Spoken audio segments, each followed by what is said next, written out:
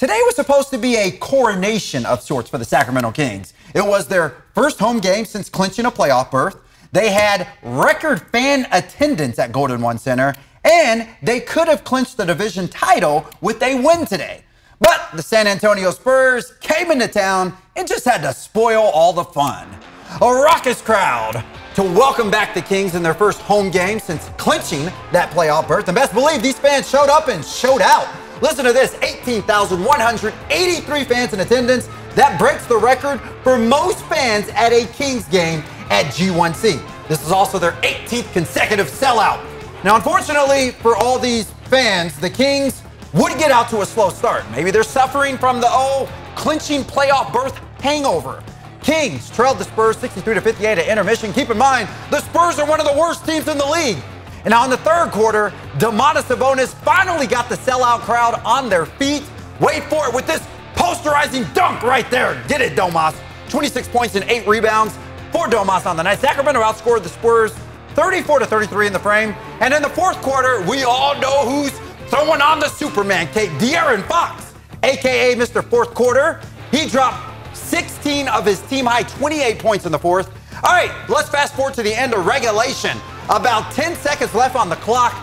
Fox doing what he does best, but you see the defense come over. He gets the ball to Kevin Huerter, who throws it up, and yeah, that shot is not going in. So we go into overtime, where Doug McDermott just put on a clinic. 30 points for McDermott in this game. The Spurs outscored the Kings 19-11 in the overtime period, and you would be able to hear a pin drop in the arena. The Kings fall to the Spurs 142-134. Coach Brown, make it all make sense. I don't know what their mindset was individually coming into the game. I imagine some of them thought that we were just going to be able to show up and beat these guys. The win was just going to happen. And, maybe we need to get hit in the head a few times in order to respect the game, respect the process, and understand that we have to bring it from the beginning of the game to the end. And hopefully our guys will start holding each other accountable and themselves accountable with their mental preparation coming into the game, especially on the defense end of the floor.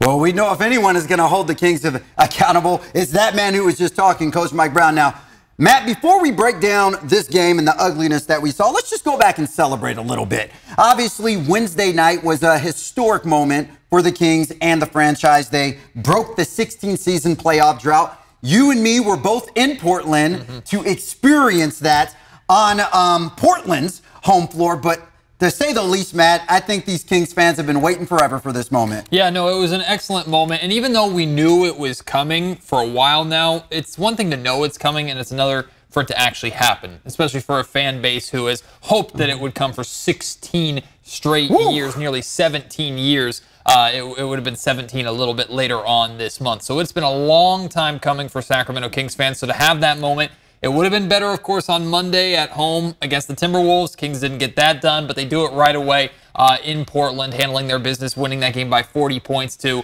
So it wasn't necessarily a nail-biter there towards the end to know if the Kings were going to clinch or not. But to have that moment and to have the conversation or the narrative about the Kings' playoff drought be gone. I mean, we're still going to talk about it this year when we get to the playoffs. We're still going to talk about it for context reasons, and maybe we'll bring it up for years to come because it was the longest playoff drought, not just in NBA history, but in North American sports, the longest active playoff drought. So we'll certainly bring it up and talk about it some more in the future just to provide context, but hopefully the Kings aren't getting remotely close to 16 years ever again. Heck, it shouldn't even get to 6. Let's make sure it doesn't get to 6. Well, definitely the way this team is built and the pieces that they put around some of their star players, I definitely don't think it'll be another 5-year gap even at that. Now, Matt, we got to talk about the ugly, and that's what happened today. You talked about it earlier. They lost to Minnesota on Monday night, which would have been great for them to clinch on their home court. And then today, they lose to an absolutely horrific San Antonio Spurs team, which is among one of the worst teams in the league. They've already been eliminated from playoff contention. Now, Matt, the thing that's most startling to me is at home, the Kings are 23-17, and they are giving up a staggering 120 points at home. I'm no coach, Matt, but that doesn't sound to me like a recipe for winning basketball. Yeah, and considering they're 10 games over 500 on the road. Now, that stat in itself is, to me, one of the most astonishing of the season, because we didn't expect this team to be this good. We certainly didn't expect the team to be that good on the road. Typically at home is where good teams really thrive. Look at what the Golden State Warriors are doing this year. They're terrible on the road, but at home they've only lost 8 games. So typically when you can defend your home floor, that's one of the signs of being a good team. So the Sacramento Kings need to figure out, especially now that they've clinched home court advantage, they need to figure out what the issue is on their home floor. Why, for some reason, teams come in with so much confidence while the Sacramento Kings let off the gas a little bit. And Mike Brown talked about this a little bit post-game. He focused on the fact that the one thing that worries him is sometimes this team lacks a sense of urgency when it comes to playing at home. And that's a real concern for a team like Sacramento, who needs to take advantage of their home floor if they're going to have any kind of playoff success long term. So, I mean, you can point to a bunch of different things. Mike thinks they're more up for the challenge defensively on the road, and they kind of expect to win in Sacramento, so they take the foot off the gas a little bit. I would rather see the Sacramento Kings team approach every single game, regardless of opponent, as if they need to win that game. You know, it's interesting.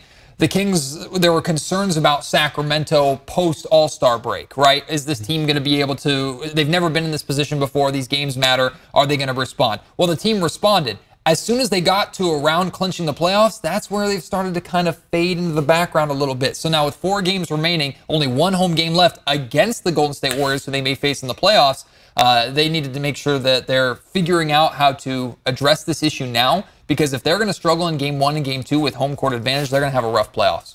Yeah, definitely no time to get complacent right now with the Sacramento Kings team. And another thing, man, you know, you look at them defensively, they're bottom 5 defense in this league. Now, I get it. They put up a lot of points. They're leading the league in offense, but there's going to be times when your defensive vulnerability is going to get the best of you. You let a Spurs team with no all-stars come in here and score, 142 points on you? Right. So at some point in time, they have to get better defensively. And Matt, just one other thing. We've been hearing a lot of other teams talk about, oh, we want the Sacramento Kings in the first round. Because a lot of other teams think it will be an easy playoff round win for them if they go against a team like Sacramento Kings. And when they have games like they had today, it doesn't help their cause. Last thing I want to talk about, Keegan Murray. He broke the rookie three-point record, surpassing Donovan Mitchell for most threes in a season. What have you seen from this stud? Well, look, this young man is absolutely incredible. And a lot of teams, you talk about needing big threes, right, in order to win championships.